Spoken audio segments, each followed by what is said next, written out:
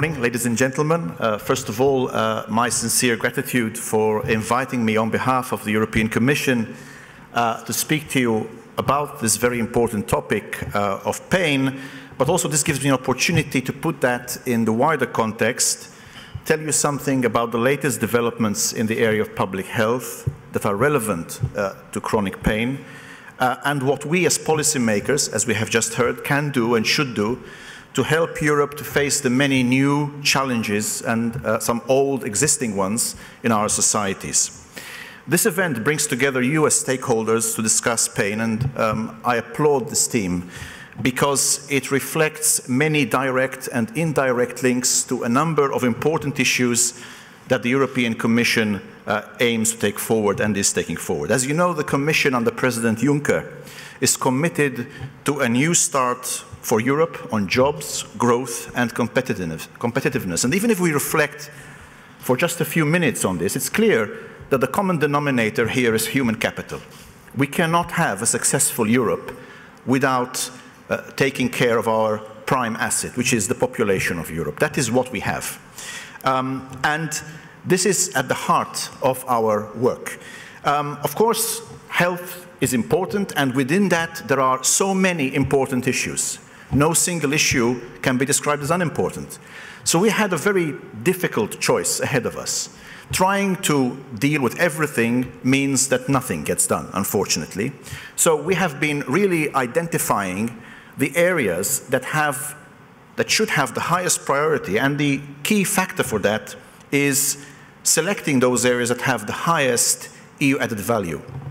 Just to give you a few examples that are relevant to chronic pain and pain in general.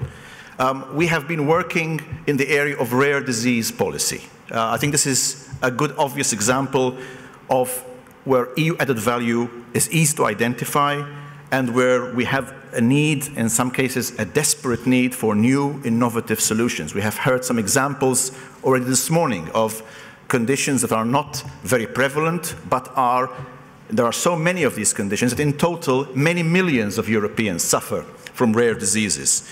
Many of these are genetic conditions, not all, but certainly pain is often strongly associated with many of them, if not most of them. Recently, we have established what we call the European reference networks, 24 such networks, almost 1,000 specialized health centers across Europe that will help, with the assistance of the Commission, to bridge gaps in availability of treatments across the EU. Our intention here is very simple. We want to bring expertise to the patient wherever possible, and wherever that is not possible, facilitate access of patients to diagnosis and treatment, even across borders. So this is a big challenge. But of course, it's not just limited to rare diseases. We would like to extend this concept in the coming years to other health areas, particularly for specialized treatments or conditions that require specialized treatments. Another major challenge we are facing is the issue of digitalization. No sector is exempt from this, and certainly we feel that the health sector in particular maybe is lagging behind in terms of using the full potential of digitalization. This is a major opportunity that we should be embracing, and we are working closely on how we can support bringing digital innovation into the health sector. And over the summer, we will have a public consultation on a possible document that we will issue towards the end of this year on how this can be done. There will be 3 pillars of this work. First of all, we need to ensure that patients, and all of us indeed, have the right to access our personal health records irrespective of our physical location. Very often this is not possible today. It's scattered all over the place, which can sometimes pose a real risk if we need urgent treatment. It also leads to a difficulty to provide a patient-centered treatment. The second pillar will be to make much better use of the huge mass of data that health systems generate on a daily basis. Only a very small fraction of that is used, for example, for research or for optimizing treatment. It's simply not available. And we need to turn health data into a resource. And the third pillar will be to facilitate, to use technology, digital technology, to facilitate the interaction, two-way interaction, I must emphasize, between patient and healthcare provider. Just to give you an example, today it is very difficult to ensure remote monitoring of patients outside of hospital settings. How do we manage to get also the feedback from the patients, patient-reported experiences and patient-reported outcomes, very relevant in the area of pain, because that's the only way you can measure it. There is no pain meter. You cannot measure pain except by listening to what the patient has to say about it. This is very valuable information as well, because if it can happen in real time, if doctors, if the developers of solutions can actually have this information, it will help them optimize and develop treatments, and also being able to address this. So this is another area where I think we can work together very productively. Another area that we need to work on is to ensure that we have the solid evidence that we need to back up our decisions and to support policymaking. Policymakers cannot work through guesswork. They have to know the facts before they can act. Evidence-based policymaking. And this is, I think, one of the areas where the European Union can be most useful. Not just because by acting at union level we have a critical mass of data that no other region in the world can really match, but because the fact that you have diversity in our health systems and our medical traditions is actually a big strength. You can compare results from different approaches and actually learn from that. But it has to be organized. It will not happen spontaneously. It has to be organized and done in a standardized way. So we are working also on how we can bring evidence, and there's lots of evidence, but a lot of it is not user-friendly. It's not designed for policymakers. It's difficult to act upon. And we have put in place from this year what we call the State of Health in the EU, which is a cycle where we provide factual information. We are working on this jointly with the OECD and with the WHO Observatory for Health Systems and Policies to make sure that policymakers have all the evidence they need in a format which is appropriate for them. In its first deliverable, the report called Health at a Glance, last year we highlighted the high economic costs and labor market impacts of chronic diseases and related risk factors. For example, the premature deaths of working-age adults led to an annual loss of around 115 billion euros for the EU economy. This is just one example of the facts that somehow escape the attention of policymakers. And there are many, many others. As part of this State of Health cycle, this year, on the 28th on November, we will publish health profiles for all EU member states. And these profiles will not only provide information on the health status, a snapshot, but more importantly, they will underline opportunities for improvement, particularly where we can use EU-level instruments to help drive that improvement. This process should also be a trigger to show which areas where we need to invest more to improve population health, a kind of screening at population level to identify the main challenges. And this brings me to another issue with high added value. It's not enough to diagnose problems, to screen and identify issues. We also need to identify effective remedies, particularly effective prevention interventions, primary and secondary prevention. It's clear we have a lot of evidence, and we also have a lot of powerful tools at European level, financial tools, policy tools, the convening power of the European Union. But what we do not have enough of is actual implementation of practices which have proven useful. Good practice does not travel well in the European Union, unfortunately. Sometimes not even within the same member state. It remains well hidden at a local or regional level, does not travel beyond that. We need to change that. For many years now, we have had a lot of joint actions and other European projects that have developed recommendations, good practices, guidelines, and other tools. But the utilization of this by member states is still far from optimal. And this is why a mechanism to help deciding the best available tools to be implemented in the member states would add value in the EU. In close collaboration with the member states, we have launched in DG Health a new steering group on promotion and prevention, which brings together senior officials, policymakers from the EU member states and the EEA countries And they have agreed to focus on 3 objectives for their work. First objective is to establish clear political priorities for deciding which best practices need to be implemented nationally and regionally. What do decision makers need most? They have to tell us this. We cannot guess this for them, but we are ready to support them once they identify. And the steering group has already had a first round of possible best practices targeted for implementation, and the Commission and the Member States are now looking at the best ways to promote their practical implementation at national, regional, or European level as appropriate. And of course, we will support this financially through the health programme, but also through other financial mechanisms of the EU, such as, for example, the Structural Reform Support System, the SRSS, which is a new system put in place by the European Commission to support reform in the Member States. And already this year we plan to include a number of pilots in the annual work plan for the 2018 health programme. The Commission realizes that decision makers need to have facts that are readily available. With this in mind, we are creating also what we call an EU resource centre, which will be a one-stop shop on such best practices to support evidence-based policy making, particularly on prevention and management of non-communicable diseases. Furthermore, as we have just heard, the new joint action on chronic diseases in 2017 onwards will also provide support for the Member States in the implementation of national non-communicable disease plans. We have a good experience of just how important these national plans can be in the area of cancer and in the area of rare diseases. We need to extend this concept also to chronic conditions, particularly the prevalent chronic conditions. The second objective of the steering group will be to create an effective information exchange with the sectorial expert groups on public health. We host in the European Commission a range of expert groups where member states are represented. But very often these groups work in silos. They work in isolation. We believe the time has come to ensure more cross-fertilization and exchange, particularly for topics such as pain, which are horizontal by nature, by definition.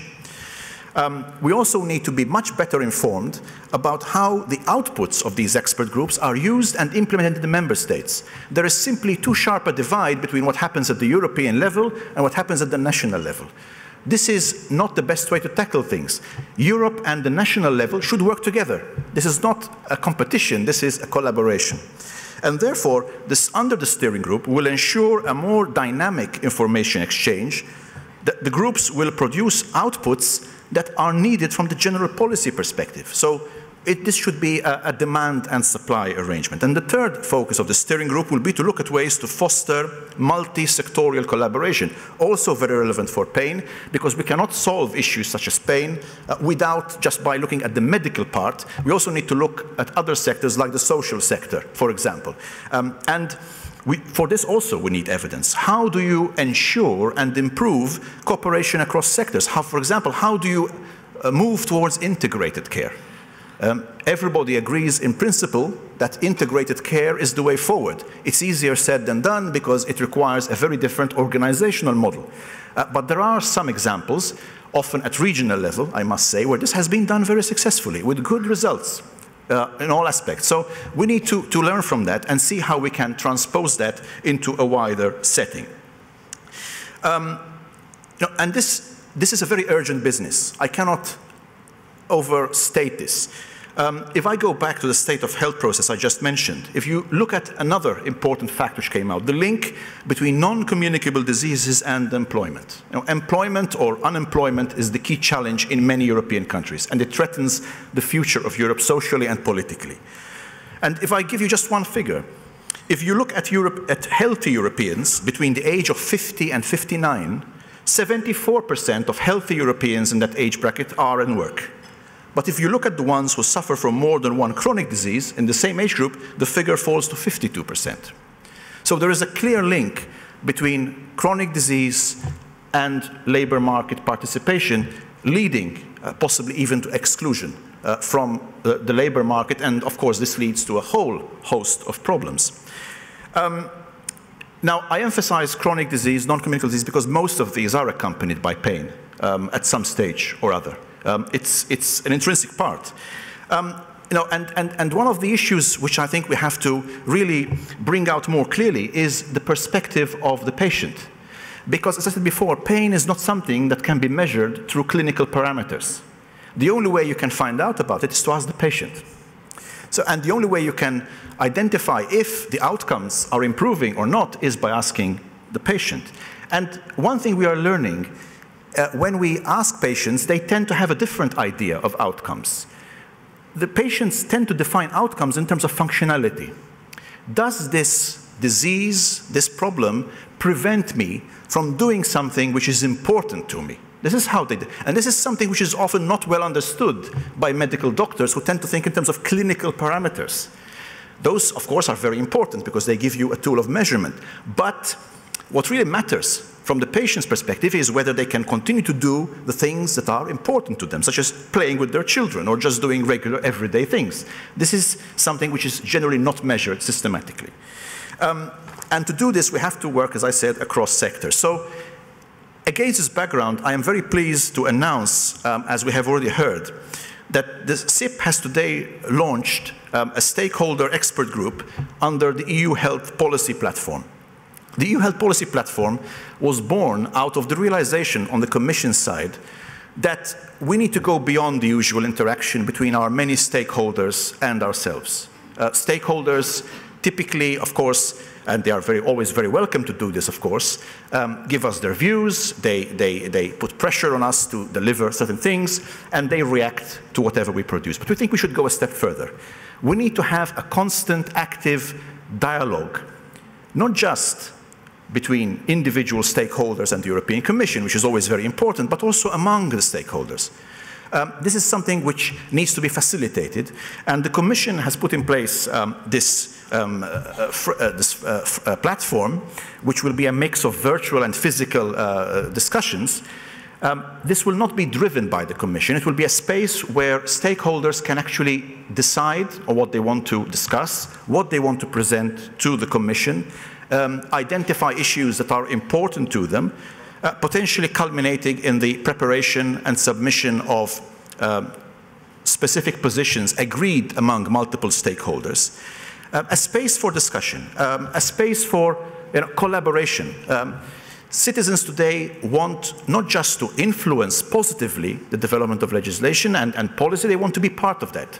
And there is no better area to do this than in the area of health, and I think we should encourage that. And in practice, to do this next autumn, DG Sante will publish on this health policy platform a call for proposals for new themes for joint statements, which will be prepared during 2018 and which will then be taken up by the Commission, also in discussion with our member states. We want to match, on the one hand, what member states need, what stakeholders see as the priorities, and then we will see how we can best use the instruments we have at European level to support that, to bring all this together. And we will, at the next physical meeting of the Health Policy Platform, which is planned to take place on the 15th of November, we plan to approve the first batch of proposals which will be taken forward. So I would really encourage you to be very active on this. We already have 1,000 health stakeholders, individual organizations participating in this network. I'm glad to hear you have another 300 lined up. That's very good, because we also want to encourage discussion between different sectors. For example, there are other groups that are working on professionals. Now, one thing we need to also see is how we can support professionals and the continuous professional development of professionals to better understand aspects such as pain management and to disseminate information and the state of knowledge about this topic.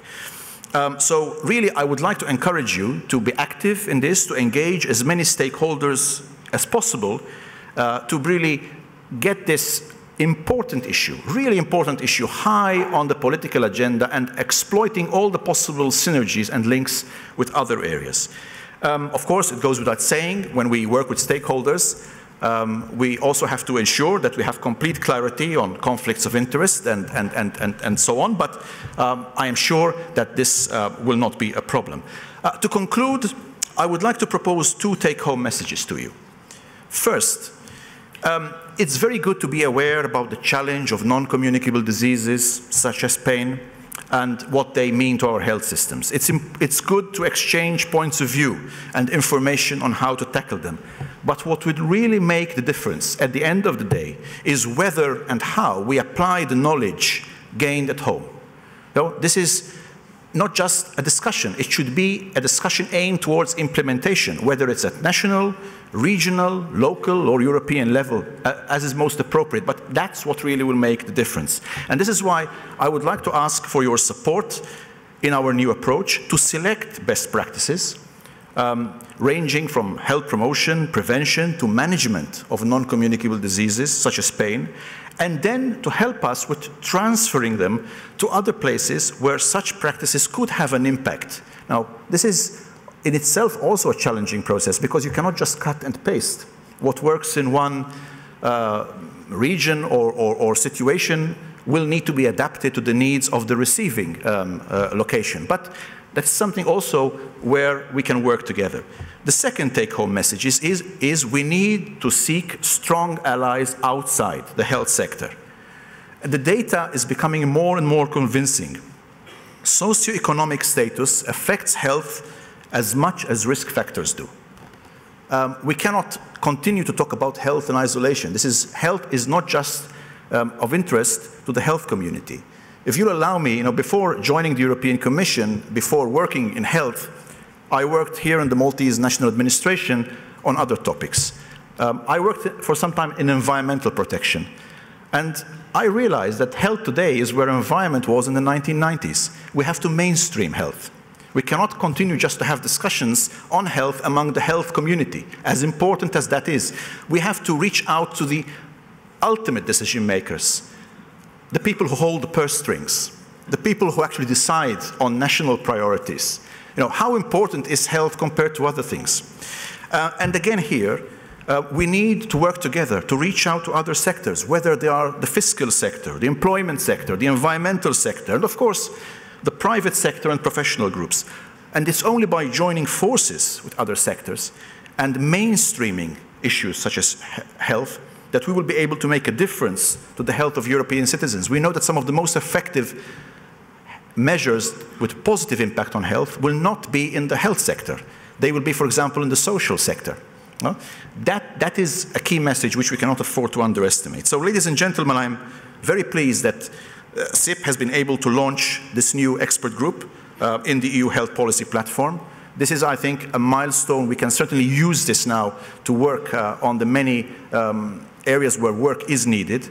And I would also like to conclude by thanking the government of Malta for bringing the issue of non-communicable diseases and pain onto the agenda of the presidency, and again the SIP platform for your continuous strong engagement in addressing pain across the EU. It's a great inspiration for us and will really serve to drive us forward. So thank you very much for your attention.